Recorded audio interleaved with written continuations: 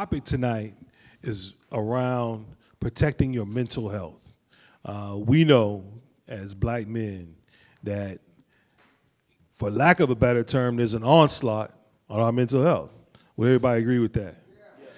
And it comes from so many different areas. So it's important for us, number one, to acknowledge it, but then number two, to have some really good dialogue about it, as well as maybe some takeaways. So that's what we're going to do with this panel of experts that we have. So if you all could just give a quick introduction, we're going to say like maybe 90-second introduction of who you are, what you do in the space of mental health, and then we'll get into some Q&A, and we'll take it out to the audience as well.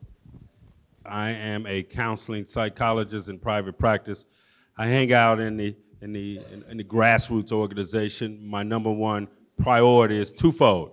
I'm here to educate black men on mental health and emotional wellness and how they interact. And I'm also here to dispel a lot of misinformation surrounding mental health, specifically as it relates to black men. So I appreciate y'all.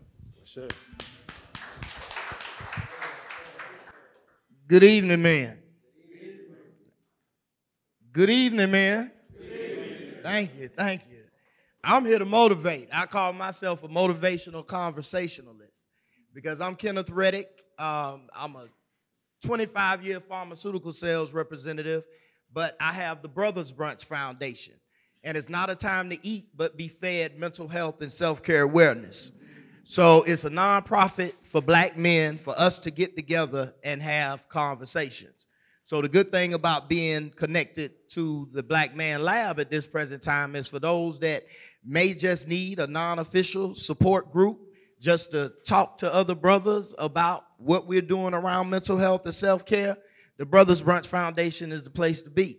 We do things like holiday relaxations, fishing fellowship, hiking healing, rented out the Epicenter bowling alley and had 25 black men come out and have breakfast and bowl. And guess what? Everything is always free. I run it truly as a nonprofit because I have a testimony, and my higher power, who I call God, blessed me, and I want to turn that blessing around. So you all will hear more about different things as we speak about my journey. I've lived it. I'm not a professional counselor or anything. I speak from my lived experiences, and that's what we have conversations. That's why some of these brothers who came, they've been a part of the Brothers Brunch. And if I tell them, hey, come on down, they know that, hey, it's going to be some real talk. So, all right, thank you. Yeah.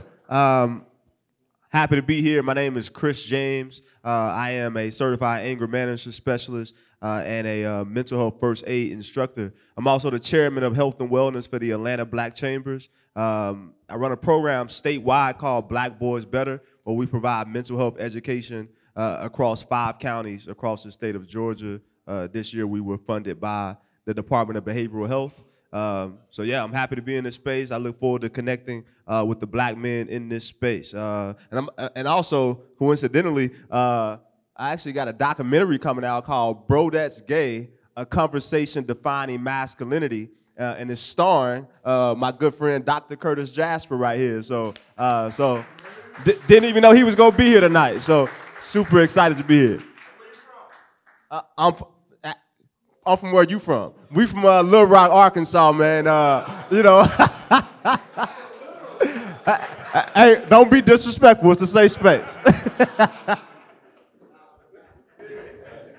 Assalamu alaikum. Good evening, everyone. My name is Gamel Deweese. I'm from New York City. I moved down here 2008. I am a certified anger management specialist, personality disorder specialist, child play specialist, and a couple other things as well. My company is the Helping Hand Travels, LLC. I do behavior modification. I work with children and adults re-entry programs as well. After this thing, if you want to get with me, just let me know. You can scan my code. When anybody need any kind of help, let me know and I'll be there. Thank you. Sure. How everybody doing? Well, I'm a survivor of suicidal, not necessarily thoughts, but had a gun to my head. I had been charged with murder. I got convicted for a murder that I didn't commit and spent 10 years in prison, depressed For about 4 years, I overcame it through my faith in God and my mission. Now, I'm Dr. Barber. I service the black males that are fatherless in 13 schools. I'm an advocate for voter registration for formerly incarcerated people. There's 450,000 of us in Georgia that have been convicted of a felony that don't know they have the right to vote.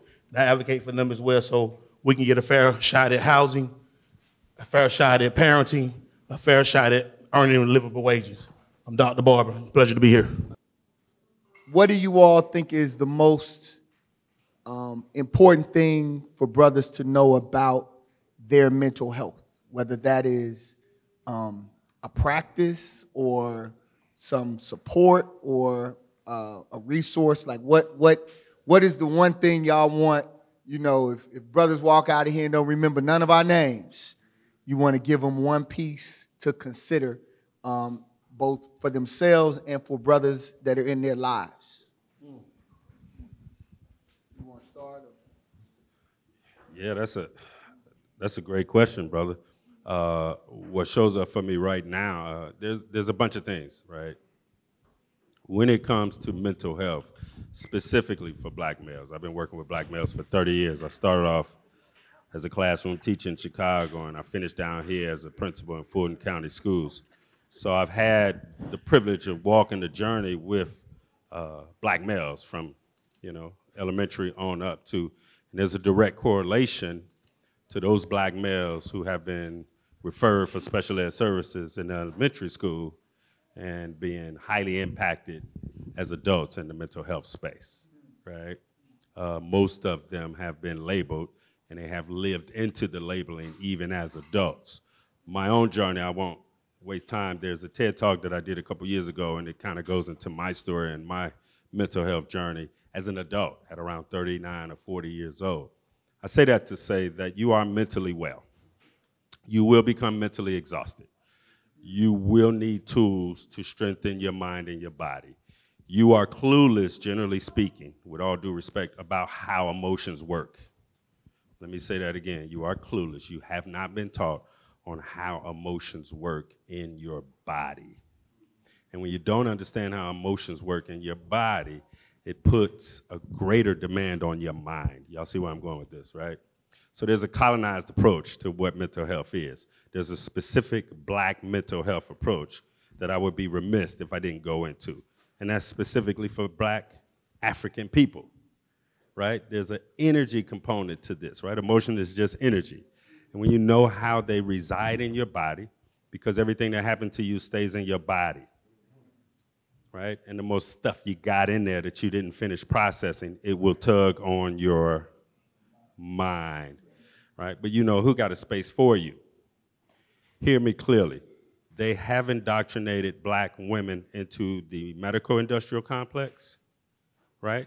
There is a movement, if you're not careful, on adding black men to the medical industrial complex through a colonized approach to mental health. You follow me?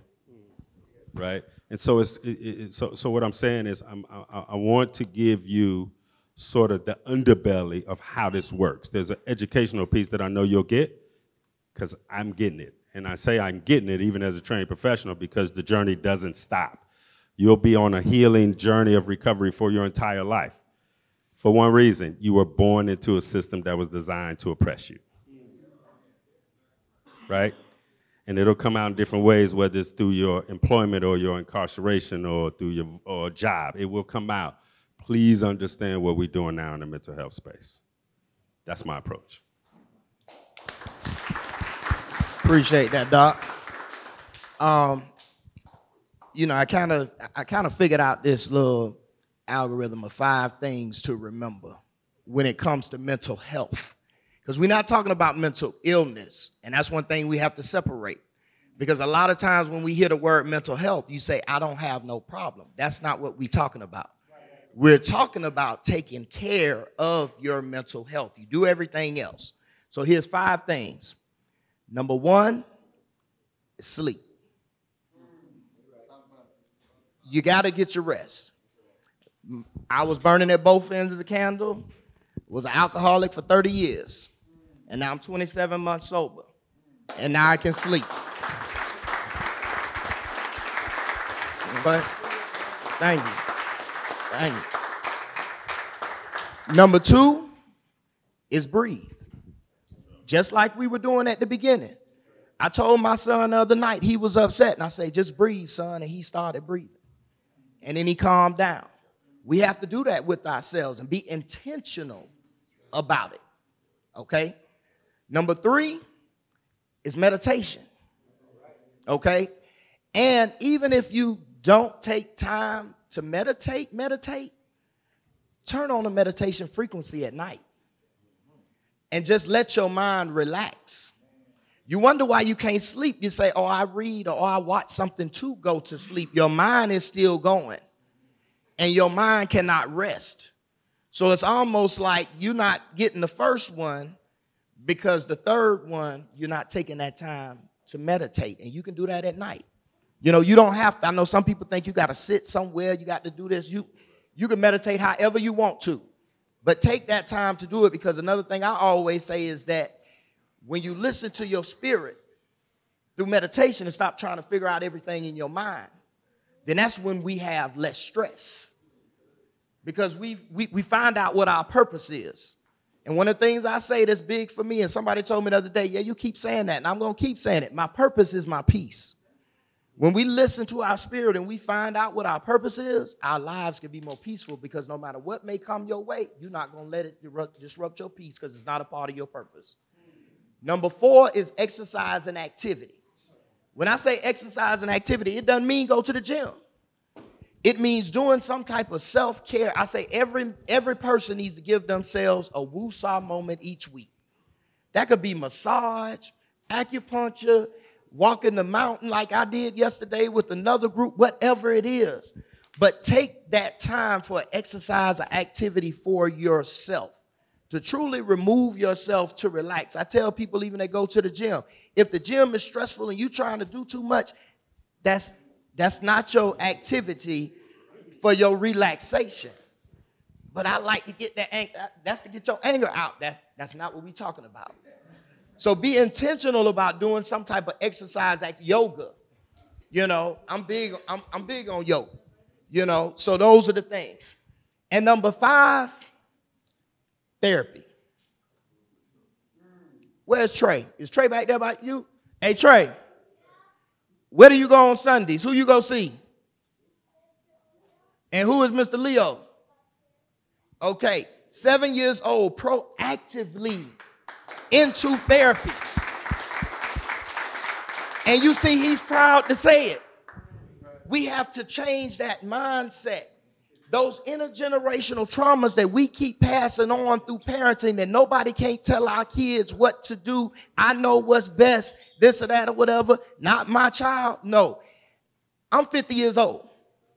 How am I supposed to know a 7-year-old how to truly navigate him in the world that he's growing up in? By the time he graduates, I'm 61. He has a black male therapist that he loves to go to. He asked me, Daddy, can I go every week? No, you can only go every 2 weeks right now, son. But I've changed that perception in his mind. So even if something happens in the future, he's already been groomed. But because he has that therapist outlet, and I was talking to some 4th graders, and I said, I'm sure you tell your mom and daddy everything, right? They say, no. I say, well, that's where you have a therapist when they don't have another outlet. Use our benefits. Our benefits are the benefit. If you got insurance, you can get acupuncture, therapy, physical therapy, chiropractor, and even find a massage that does a super bill and get it reimbursed through your insurance. But we have to know our resources. So if y'all, like I say, those 5 things, I hope you remember them. This is Dr. Walter Young. Y'all in the...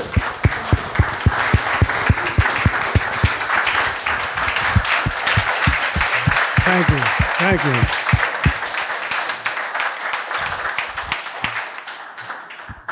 I would really like to thank the Black Men's Lab for all of the work that the young people that you have reached and the work that you're doing. This is probably about one of the best programs we have in the YMCA citywide. And I want you all, as Dr. King said, keep on keeping on. And I'll come up.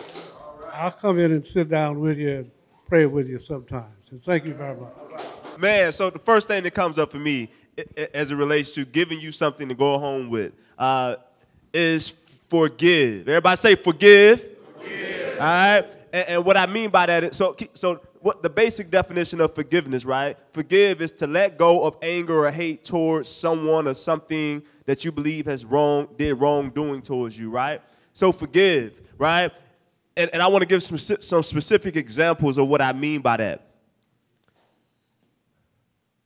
What happens with black men a lot and black boys, we find ourselves becoming angry and hateful towards the event that happened, the thing that happened. For example, my mom's died 2 years ago. I found myself angry, not at her, but at the event that had happened, right? I found myself angry at that. When I was 16, both of my brothers went to prison for 25 and 40 years. I found myself angry and mad and hateful at the event. For a long time, for years, I used to use the language, my brothers left me. And that became my narrative. That became my story. I ruminated it. I looped it around over and over again, and that became my truth. And that became depression for me because it sat with me for a long time, right? So what I give to you, black men, is number one, forgive. All right, everybody say forgive one more time. Forgive. And then lastly, I'll say this, and I'll pass it to my big brother right here, is heal. And what does it mean to heal, right? Again, the word heal derives from the word Hael, H-A-E-L. The word Hael derives from the word Hal, H-A-L. The state of being Hal is the state of being whole, right? So if you are not healed from whatever it is you need to heal from, you are not whole. You are operating as fragments of who you're supposed to be, right? So it's no wonder why you show up in relationships that's not your best self. It's no wonder why you're not walking around as your healthiest self, a.k.a. 90 years old, able to, because some of us 25 and can't do what he's doing. And it's not because we don't want to, but what's keeping us from being able to get to that highest version of ourselves is the fact that we have not done the work to heal, to become whole. So when you do that, I promise you, you'll become the best version of yourself. This is what I do with my guys coming through the door. As he said, I like to do the breathing treatment. I do the chair yoga. I do the mental forgiveness to yourself. We go through that before we do anything else because as it says, forgive yourself first. As Michael Jackson said, the man in the mirror, because whatever happens is on you. So my thing is, one, recognize that you have a problem. When you recognize you have a problem, get you a support team, whether it's your friend, your mother, or somebody that's close to you that you can respond to, and they can respond to you right away. Get yourself a support team. Second is, when you're going through what you're going through, do what we do to the computer. Cut it off, reboot, and come back on. Stop whatever you're doing and reboot like we do the computer. Also, recognize, a lot of people don't even recognize what mental health is, as Dr. Chris says.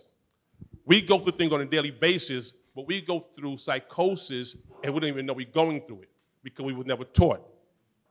So understanding what mental health is, you have to know that. But what I want you to remember is stop, reboot, do the breathing exercises, do the chair yoga, do the forgiveness to yourself, and once you start doing that, you start feeling better about yourself. I can go into it later on, but we're going to stop right there of what I want you to remember. We all need an accountability partner. When I got to prison, I realized that I wasn't who they said I was. I read my first book in prison. I had a full scholarship to Georgia Southern. So that's just how much I know about myself. I ended up writing a book. It's out on Amazon now. But the thing about that time that you have to yourself, you find out who you are not. And so many brothers are operating in dysfunctional environments because that's how we function. That's our norm. We don't know that violence is dysfunctional. We was raised around it in our home, in our community. And the therapy, I went to counseling for the first time at 42 when I realized I had father issues. And it was a problem with me knowing that I'm so good on this football field, everybody getting a hug from their dad, and I wasn't getting one. And that caused me anger, and I was mad at the act of not having a dad. And becoming 42 years old and able to express that to the youth and still be masculine, still be vulnerable, and still be that leader, and still be that alpha male by leadership, not just by words. and going into these schools with a felony on my record and being able to go in during the school hours and these kids get accreditation for coming into my leadership program. So by me going to admit that my check engine light was on was just like me saving my car from getting the timing chain. And we know we can reset that check engine light, but we know the problem still exists. Us as men, we gotta pay attention and go get the proper help when our check engine light come on as men. Your stool got blood in it, your urine dark, your eyes yellow. We know the signs. Bad breath, all of those are signs that something, your check engine's light on. We gotta pay more attention to each other as a group of brothers and let my brother know when I see something wrong, the right way, and not on the ground, but pull him to the side. And that's the love that I received in prison from other big dogs, OGs, real men that stood on real business. And I didn't have that in my community. Everybody was giving me the dope, give me the pack, play ball, get you some women. That's the definition of a man and from where I'm from. So now I had to unlearn everything that I was taught. And that will make me better father, soon to be husband, and mentor by me accepting my check engine light was on. Question for the youth. It's going into the summer. What age would you say is a good time to start your mental health development, and what are the practice for, let's just say, a 13-year-old or younger to kind of start practicing?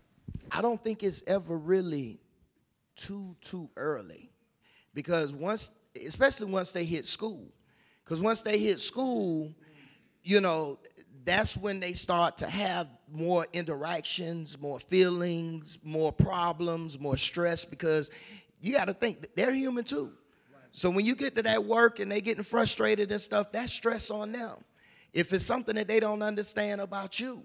You know, I want my son to grow up, as we say, we want our kids to have the best opportunity. But we haven't given our kids the best opportunity because we haven't allowed them to expand their mental health. He goes to sleep at night listening to the meditation music so he can rest his mind. You know, he's gone to yoga with the therapy group and those sorts of things. So it's never too early. You know, so I'd say, honestly, you know, it's almost sometimes too late. And that's what I'm trying to prevent and speak to the men, is that it's not too late for us to start, but we got to make sure we get our kids started early on. So, yeah, so 13, definitely. I mean, you know, and reach out, you know what I'm saying? Because I know that, you know, they have different groups of brothers that are doing different things around that. But, yeah, definitely, like I say, I started him at 7. And you see how he is. You know, you don't want to wait till they hear about something and then they feel as though they don't want to because, no, I don't want to do that. So, yeah, so start as early as you can. He's been going since he was 6. Yeah. How do you all feel about or think about us actually getting physical examinations, like going to the doctors? Because I think like that's more important first before even considering mental health. So I just want to get your idea. I know people talk about holistic doctors and things of that nature. So it goes both ways, and you can start where you feel comfortable with, but you must do two.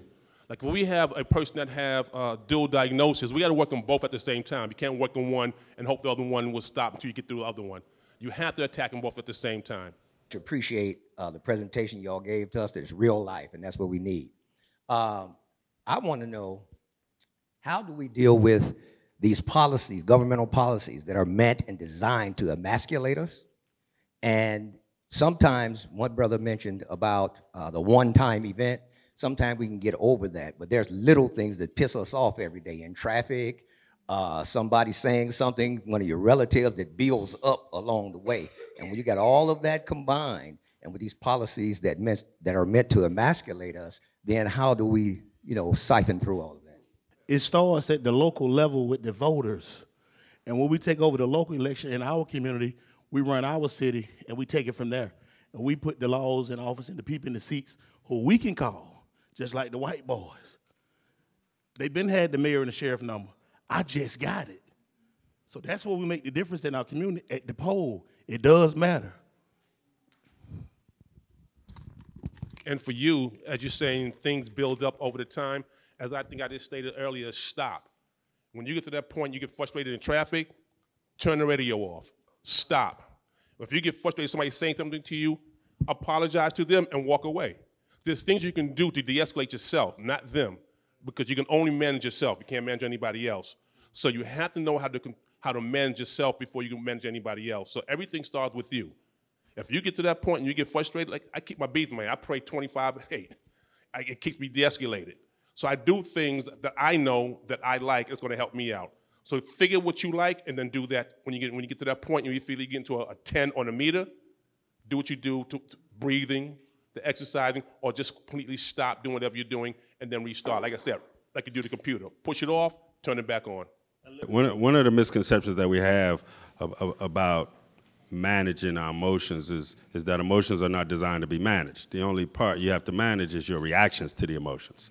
Your emotions are messengers. They are designed to communicate with you and to you, right? And so the challenge comes because most of us are emotionally unfit, right? It's not as easy to stop, right? If that's the case, a lot of things would be handled, correct?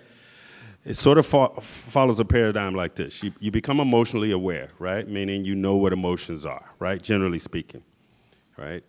And then you become emotionally literate. So you feel something in your body, but now you get to put a name to it. Oh, I get it. That's not anger. That's sadness, right? Oh, that's not sadness. That's disappointment. Oh, that's not disappointment. That's guilt. Oh, guilt, hanging on too long. I'm going into the shame category. Right, you follow me? Then we become emotionally intelligent. So we're aware, we become illiterate, then we become intelligent. Now we got to put it all together and become emotionally fit. So oftentimes, the world is going to come for you. You already know that, right? You can't get hurt, then try to go to the gym. You can't, right? It's an uphill battle if you get out of shape and then try to work out. The goal is to be fit now. And the way to do that is to practice. Healing is a practice. Ain't nowhere to go. You ain't going to become healed. You're just going to be healing until your final days. So get fit.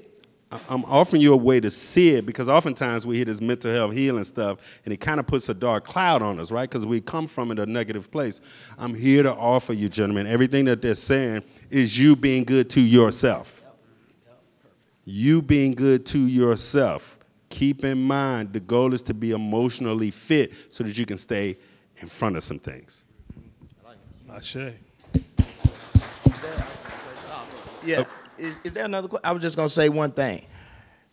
What did I say? My purpose is my peace. If it's not aligned with your purpose, don't let it disrupt your peace. I always say it may disrupt me for the moment if it does. But if it's not aligned, then why am I letting it disrupt my universe? All right, everybody, if you can repeat after me. I'm a link in this chain. I'm a link in this chain. And it won't break here. And it won't break here. I'm a link in this chain. I'm a link in this chain. And it won't break here. And it won't break here. We are links in this chain. We are links in this chain. And we won't break here. And we won't break here. Ashe.